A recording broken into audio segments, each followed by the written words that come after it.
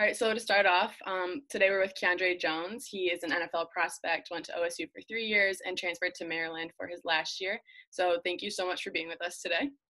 Thank you for having me. Awesome. So we'll get started. With the first question we have is, when you transitioned from high school to college, what was the one thing you knew that you needed to work on in order to be the best that you could be in college? And explain a little bit about that. Yeah, I think the one thing transitioning to college was basically my time management because the schedule in high school was like, it wasn't really, I didn't really have a routine.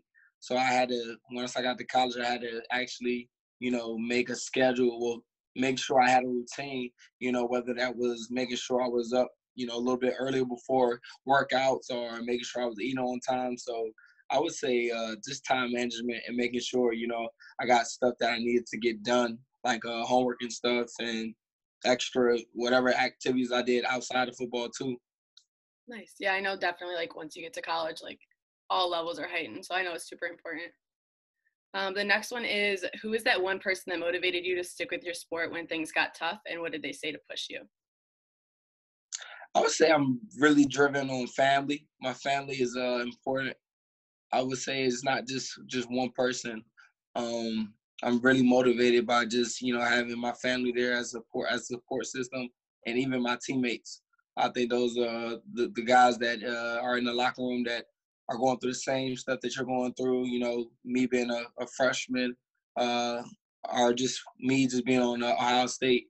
It was easy because I knew other guys were going through the same things I was going through. So that was a big a part of keeping me going. And Awesome.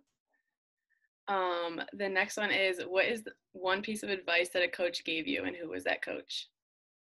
there's one piece of advice that a coach gave me. Like the best advice that they ever gave you. The best advice I got from a coach, just knowing who I am, being confident in who I am as a person, and that confidence goes a long way because once you're confident, you can do something. I mean, nobody can stop you, whether that's on the field or in the classroom, or like I said, just being confident in your abilities and your talents.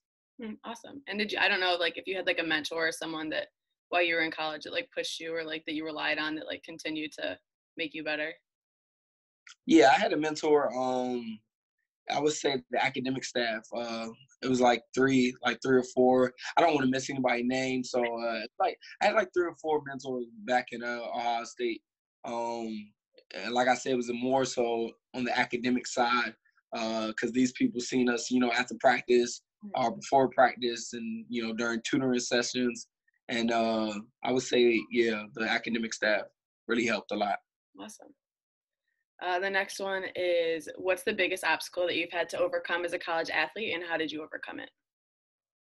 I think being away from home for me, because I'm originally from Maryland, going away from home, like I think I was like 6 hours away, and just being, not having my family there and having to get adjusted to a new city, a new area, that was challenging. I know my freshman year kind of, but also I guess the stuff that you face, like everyone's gonna deal with a death in the family, or some type of tragic event is gonna happen, as you keep getting older. So I think that was a obstacle that I overcame. I was able to come back to the University of Maryland and to be close to home with my family during that time when we did have somebody pass away in my family.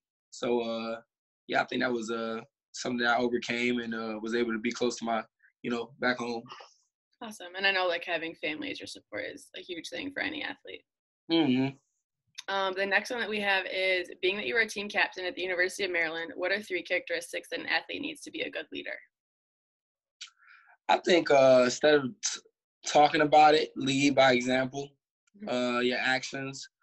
Like I said, going back to having that confidence.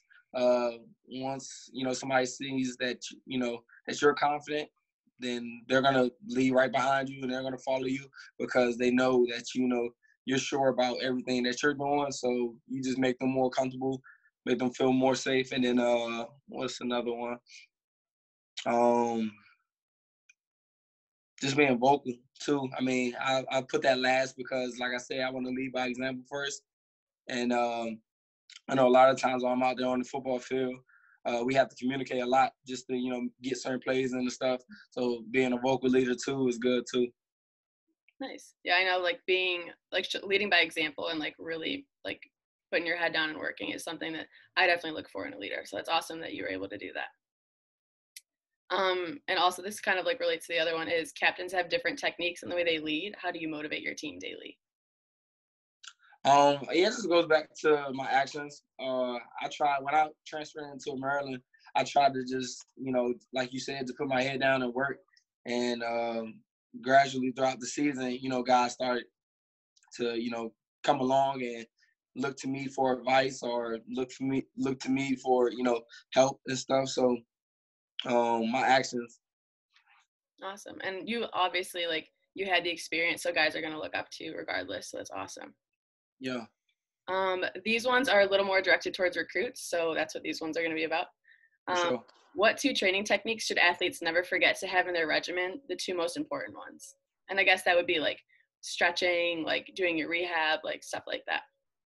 Yeah, I I think it's important to have a good dieting system because once I got to college, I was eating whatever I wanted. Like before that, I was eating whatever, but to actually like to have energy and stuff, you might want to just slow down like the going out eating out all the time and watch what you're eating, and then I would say sleeping.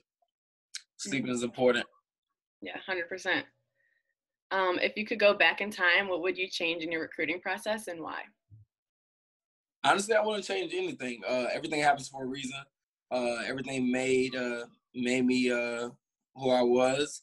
Everyone has their own journey. So, like I said, it's going to shape you and mold you into the person that you're going to become after college or during that time.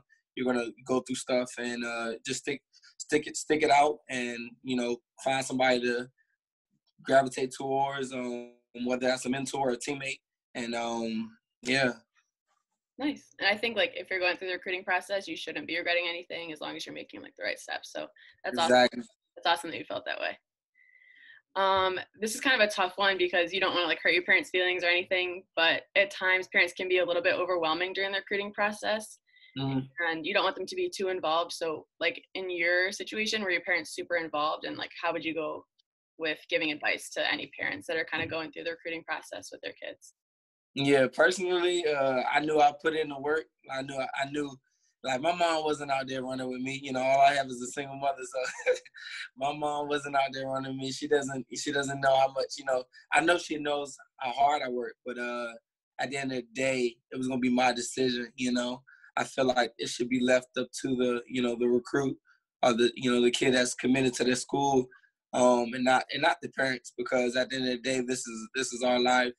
But I think it's really important to let the kid make the decision, and kind of like as parents fall back a little bit, because I know, like from personal experience, I didn't let my mom dictate where I was going to play football, or where I was going to get my education. Awesome. Yeah, I totally agree with that too. I think like at the end of the day, like you're the one putting in the work, you're the one on the field. So I totally agree with that. Yeah. The next one is should football players be open to playing different positions when looking to play college football, or do you feel they should push to play their position? I think football players should definitely be able to play whatever they can. I know for me, I was able to play multiple positions, and you know, keep building up my resume for this draft. And now that teams are interviewing me and they're asking me, can I do this? Can I do that? And I've been exposed to playing multiple positions, which makes it easier for me to come on the team and get a spot. Awesome. The next one is how can the players who are not top recruits get on the coach's radar? By it's unfortunate, but a lot of kids will get passed and looked over. But with the hard work, all you need is one school to believe in you. All you need is one team, one school to take that chance. And it's just like for my situation, all I need is one team to pick me. You know, I don't need to be recruited by 50 plus schools because I can only choose one at the end of the day. So really just with hard work and making sure you're doing everything you need to do academically to be eligible. And yeah, just stick it out, and try as hard as you can to just have one team to believe in you. Yeah, that's perfect. I think a lot of recruits like feel that, oh, I'm not like top 50 or like top 100. So definitely like Yeah. knowing that kind of you are going through the same thing right now is for sure reassuring for them. Yeah, exactly. I mean, it's cool to get recruited by every school in the country, but it's a lot of pressure. You still Right. you don't need it. Right. It's not important. The next one is social media is a huge part of everyone's lives nowadays. So how can athletes use social media to their advantage when getting recruited? I guess the typical, post your workouts, do whatever you have to do to sell yourself, your brand. Because by the time you get, to college, the NCAA controls most of what what we do. So that might be a little tough question because, like I said, the NCAA controls so much, and we're limited to what we can do once we get to that college. Mm-hmm. Somewhat. But like I said, post your workout videos, brand yourself as much as possible, just to get your name, keep getting your name out there. Awesome. And then these last four, these are going to be like more fun questions for you. So Mm-hmm. the first one is, what is the craziest thing you've seen a parent do during a game? Craziest. Honestly, I'm not even paying attention. I'm not even paying attention to the parents or the fans or whatever in the stands. I'm so locked into what I need to do. I don't even hear the crowd or anything, so I couldn't even tell you. Yeah, that's what you should be doing. So that's perfect. Yeah. What is your go-to meal before a game? Go-to meal before a game. Now that I have my own, I'm out of college. We had team meals and stuff. I would say I probably shouldn't, but I like pizza. I'll probably eat. I'm not sure. I'll be having my little mood swings, so I might switch it up. I'll be switching it up. All right. The next one is, what is your go-to pump-up song before a game, or like a certain artist that you listen to? My go-to pump up song. Any music that can get me just hype and like dancing. Like I love to dance before before I go on the field, so I need something to dance to. I'm the same way too, so that's awesome. Yeah. And the last one is, would you rather wear a suit or a sweatsuit before a game? I like to be comfortable, so sweatsuit. Awesome. Same here. Well, those are all the questions I had for you. And honestly, like all your answers were perfect in your responses. So I know that any student athlete that's going to watch this, that's in high school, is going to be super comfortable, like knowing that you've gone through the same thing. So they're going to have questions, and these answered all of them. So thank you so much. And I know we're all at LRT super excited for you and your NFL draft prospects. So we'll be praying for you. But yeah, thank you so much. Thank you again. I appreciate you having me. No problem.